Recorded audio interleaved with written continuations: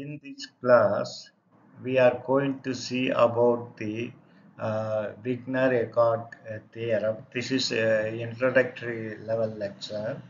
Uh, Kindly subscribe my channel youtube.com/@vasuvphysics. Before going to the detail, first we will see irreducible tensor operator. In quantum mechanics, an irreducible tensor operator is a specific type of tensor operator that has a particularly simple transformation behavior under rotation. Irreducible tensor operators are defined in terms of irreducible representation of the rotation group, such as three-dimensional rotation group SO3. We have already seen in my previous lecture about Bessel orthogonal matrices. So in that I have explained in detail about the SO3 matrix. This comes under the group theory. Uh, the key characteristic of irreducible tensor operator is that it remains unchanged under rotation.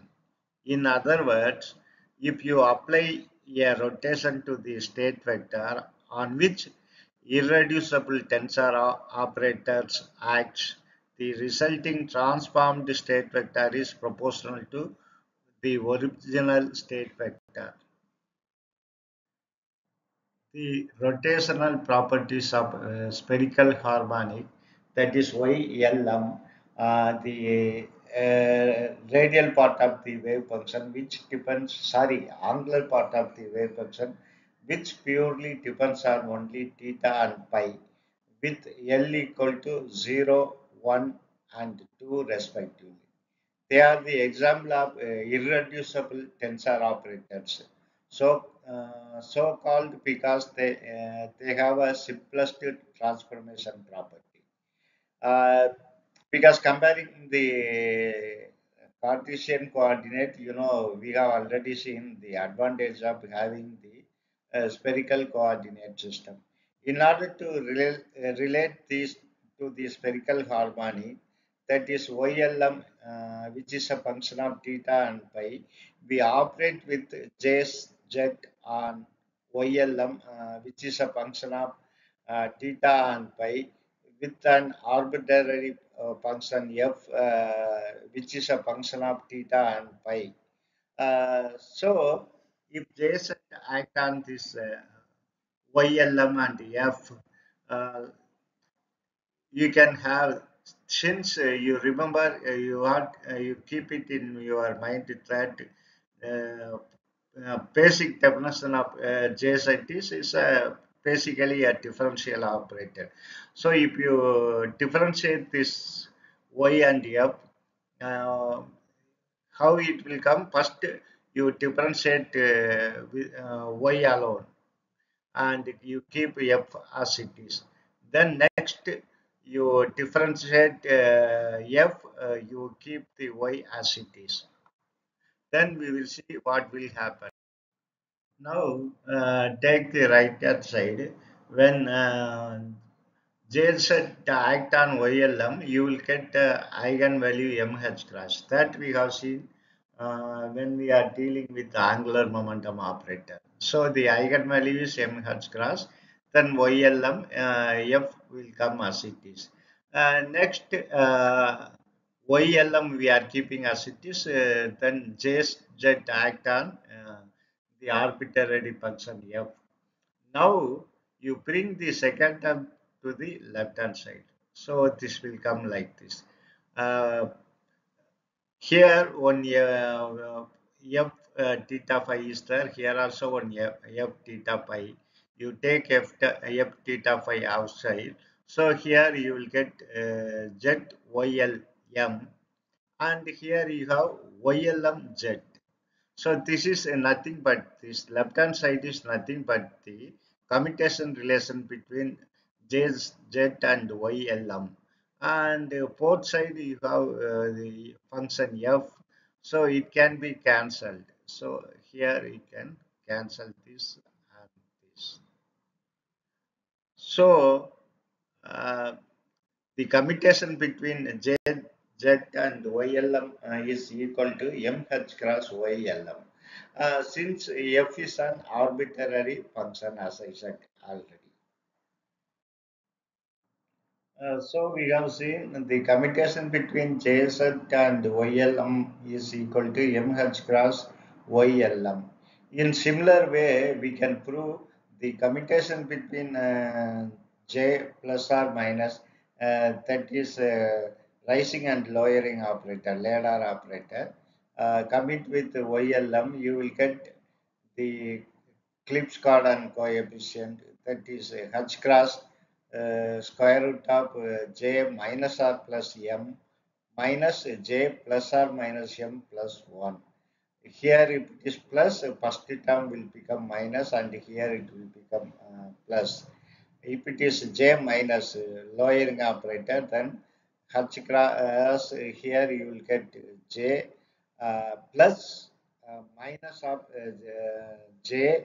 Here you will get minus. So this is the well-known Klipsch-Gordon coefficient. In analogy, we now define irreducible tensor Tk, where K represents the rank of the matrix. That is K equal to 0 of 1, 3 by 2, it will go. So to be a set up 2k plus 1 operator, we have seen this is already when L equal to 1, how many M you will have 2L plus 1, or if J equal to 1, how many M you will have, that is a magnetic momentum operator, then it will be 2k plus 1, whether it is L or J, that remains constant. That is 2j plus 1 operator. If it is J, if it is L, you will have 2L plus 1 operators. Here it is K. So, T is a function of K and Q. K is the rank of the matrix tensor, rank of the tensor. Q is the component, where Q is equal to K minus 1, and it will go up to minus K. That is, it simply runs from K to minus K. That have commutator with JZ similar to those in Klipsch-Gordon coefficient, where LRJ is replaced by K. Here LRJ is replaced by K and M is replaced by Q. So the commutation between J, Z, T, K, Q is equal to MH cross T, K, Q, like what we have seen. Just we have replaced YLM by TKQ. Here K is the rank of the matrix, Q is the component. So we have replaced L by K and M by Q. So we will get like this. Similarly, the commutation between J plus or minus and TKQ is this one. Exactly. Just I have replaced J by K and M by Q. Now we will see Wigner Eckart theorem. This theorem states that the matrix element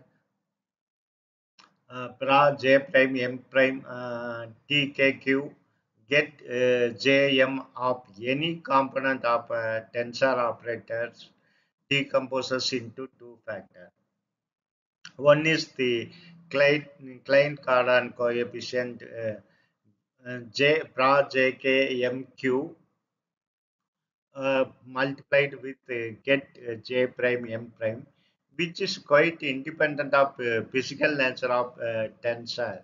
It depends on the total angular momentum and magnetic angular momentum.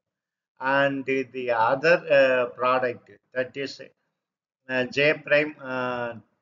See here you have double line TKJ.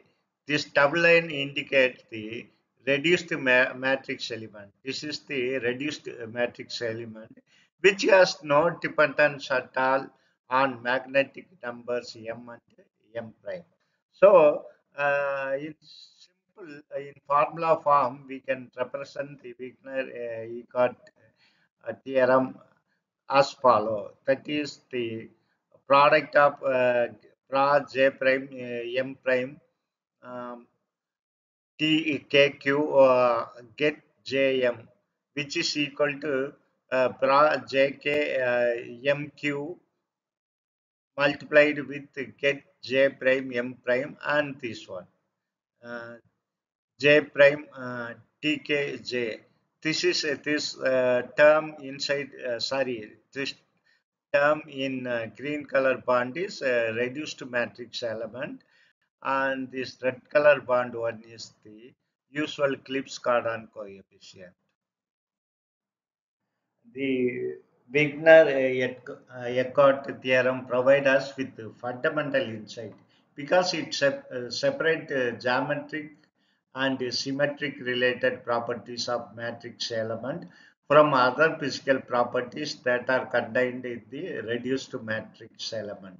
See, as I said, the we have separated into two parts. One is related to Clips cardon coefficient, which is basically related to symmetry. We have seen so many lectures about symmetry, in which that angular momentum operated involved in turns it is closely associated to Clips cardon coefficient. And here one advantage is we have other physical properties that are contained in the reduced metric element. You may ask what is other physical property. See, in the case of angular momentum operator, we are considering only J and M. But what about the principal quantum number? Of course, in the previous one, that is angular momentum operator, we are considering L, orbital angular momentum L and M. If you take care of, if you taken care of J, J is nothing but L plus S. S is the spin operator and L is the orbital angular momentum operator. M is a magnetic momentum operator. But there is no way to accommodate the principal quantum number. Here, uh, other than angular part, remaining part will be taken care of this reduced matrix element. That is physical properties that are contained in the reduced matrix element. Since uh, this Clips cardon coefficient are readily available, the theorem also has great practical value because it's just enough you can calculate reduced matrix element. So the reduced matrix element gives the physical property of the system. So this is the advantage of having Wigner Eckart theorem. Basically, we are going to find the application. Sorry, we are going to find the property by including other quantum number also, like principal quantum number. Main application of the uh, Wigner-Eckart theorem is it is used to find the allowed transition by the way of finding the selection rules for electrical dipole transition, providing the insight to the into the intensity and polarization of the spectral line. Using that reduced matrix element, you can find out the transition probability and allowed transition selection rule. So it has a lot of application. We can see those application in my future class. Thank you very much for watching my videos and supporting me continuously. My YouTube channel ID is youtube.com/VasuVP6. Kindly subscribe my channel. Thank you very much.